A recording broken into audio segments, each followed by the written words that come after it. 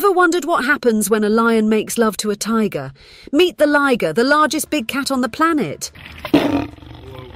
We're talking up to 12 feet long and weighing over 1,000 pounds. 900 pounds. So, why are ligers so ginormous? It's all in the genes. Lions and tigers have different growth-inhibiting genes.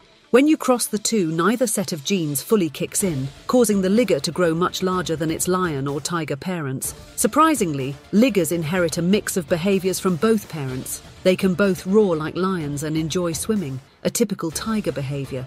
But don't go thinking you'll spot one in the wild.